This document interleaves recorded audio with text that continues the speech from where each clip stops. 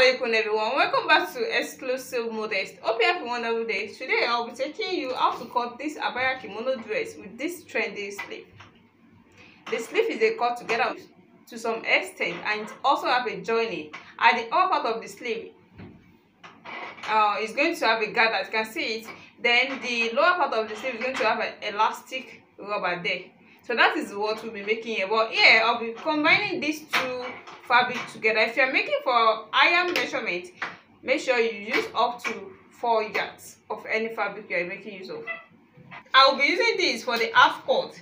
Then I'll be joining this to it to make it a full dress. So this is for the half cut. If you are making it the way I'm going to make mine also, you're going to cut, if you're cut for an adult, maybe half cut of 16-17 inches, this is how you're going to cut it out. Then you add the remaining length to make it the exact length of the dress. So this is the half cut I've cut out, which is 11.5 inches with the seam allowance. So the next thing I'll be taking here, this it's cut together with the sleeve to some extent. So this is the measurement. I'm making use of 10.5 inches. 10.5 inches is with the seam allowance. You can see from the center of the neckline to where the joining starts, this is 10.5 inches. Then I'll be making use of the wideness of the sleeve of 8 inches. The wideness of the sleeve is 8 inches, you can see. But before then, I'll be making use of shoulder slant of 1 inch. Then I'll be slanting it down to the center here.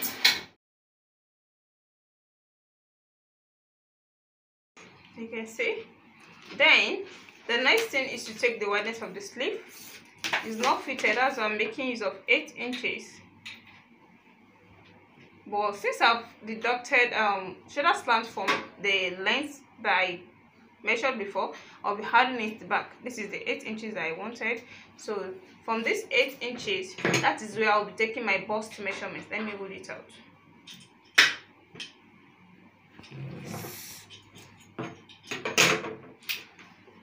My bust measurements of 25 inches divided by 4 is 25 inches divided by 4 is going to give us 6.25. But since I'm still going to add my seam allowance to it, so let me just make it 26, and which is 6.5 inches. You can see now. So with the seam allowance of half inch, I'll make it of half inch of seam allowance here. So from here, I'll be slanting it down. No, there's an opening at the front. You can see the way I folded this is with the opening at the front. Then I'm still going to add a band to it. That is why I didn't add to the zip allowance. No, we normally call it a zip allowance since it's going to have an opening at the front. So I didn't add to it at all because there's still going to be a band that's going to pass through all this all the fronts, not the back. So that's why I didn't bother to add a seam allowance to it. Like if I'm doing it like this, I've already had some inches to it to make it different from the front. But since I'm still going to add the band to it, that's why I'm shifting it to be equal like this. So from here, I'm going to make a slant line like this. A little slant, like I see, it's not straight, just a little. It doesn't have a waist measurement, it's not fitted, it's a kimono dress. You can also make it a normal dress by closing off the front. If you actually like the style not to be a kimono dress.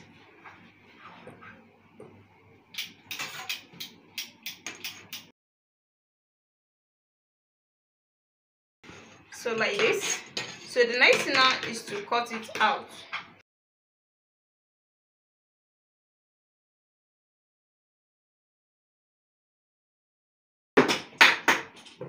So you can see it now.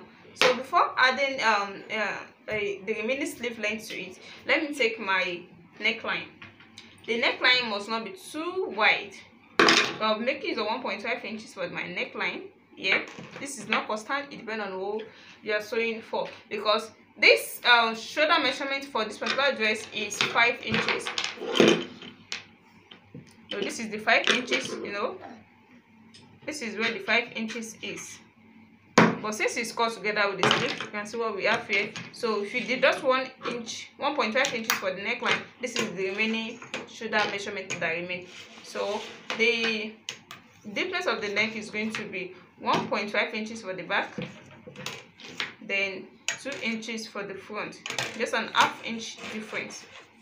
Then I'll be connecting them together before cutting. You can see. Then this is the front. So the 2 inches for the deepness of the for the front and back. Then I'll be lower the front neck to be with ½ inch to make it 2.5 inches. So the front deepness is 2.5 inches. Then the back is 2 inches. You can see this is 2.5 inches for the front, and this is 2 inches for the back. So the next thing to cut now is to make a complete sleeve. To do that, you have to know the wideness of the sleeve, which is 8 inches. Then you know the gathers around this. That means you're going to double the length. The 8 inches in 2 places is going to give us 16 inches. You can as well triple it depending on the fabric you are using. If you want to, it depends on how full you want it to be. But yeah, I'm just going to double it. I'm not going to triple it. This is what I've cut out to make a plait around here and to complete the sleeve length. You know, when you join this together, this since is 8 inches, when you join it together with the seam allowance is going to be 7. That's 7 at the front, 7 at the back. That is going to give us 14 inches. So when you're going to cut here, it will be 28 inches. You know, it's 14. Then when you cut 14, that means you're not going to make any gathers again. So you can make 28 upward. It depends on how full you want it to be. And that is what I've cut here. This is 28 inches. I just doubled the main length. So this is the down part to complete the kimono dress. I'm going to place it this way because this is how I'm going to place it on this upper part. So it's going to be like this. Then my full length is 33 inches. So that's what I'm going to take out now. 33 inches for the full length, starting from the center here. So this is the length of the kimono dress. 33 inches is with the seam allowance. So I'm cutting it from here. You can see. So from here now, since I'm placing it like this, the allowance is there already. You can see. Then I'm going to make it to slant it to the full length of the dress like this. You can see. So this is now the shape. I can now cut it out now.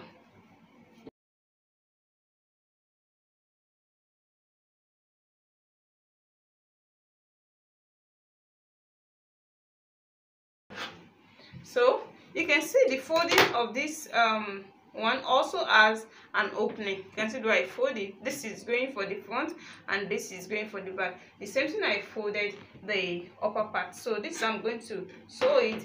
Then to complete the sleeve, we're going to tape it here, put our elastic over, then we're going to gather it around here. So I'm going to show you all this when I'm sewing it.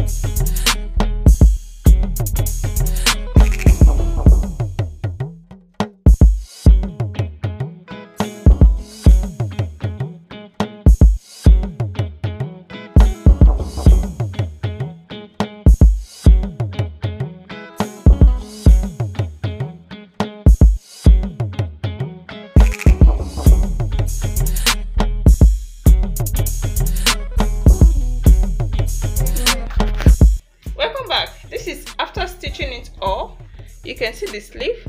This is the gathers after the cut together sleeve, you can see it. And this is the elastic rubber at this area, you can see it. And this is how I attach my lace to it. You know, if you are cutting it full, as in if you are making use of one fabric, you just have to fold it into 4 directly without adding any one to it like this. And if you want to make a design one the way I did mine, you can also put you can also use 2 different fabric like this. And the neckline is V neckline, you can see it, a V neckline shape, as in after cutting, I cut out the back and forth to be round. So after joining the shoulder, I tried to slant the neck, the front neckline. You can see it now. I slant it. You can see it. You can see the way I slant it. You can see it. So you can also make it a round neck the way it is before. It depends on how you want the neck to be. This is the down part. You can see the opening at the front. You can see how beautiful this turns out. So if I'm making use of a single fabric, it will also beautiful. And here is the belt. You can see the belt. It depends on how wide you want the belt to be. And if you're cutting for an higher measurement, you know, you're going to make use of 5 inches and fold it into 2. The ½ inch is going for the seam allowance and the 2 inches is going for the belt. So if you're watching me for the first time, please, you're in the right place to be, and thank you for stopping by. Make sure to subscribe to my channel so that whenever I upload any other tutorial like this, you'll be notified. See you in my next class. Assalamu alaikum.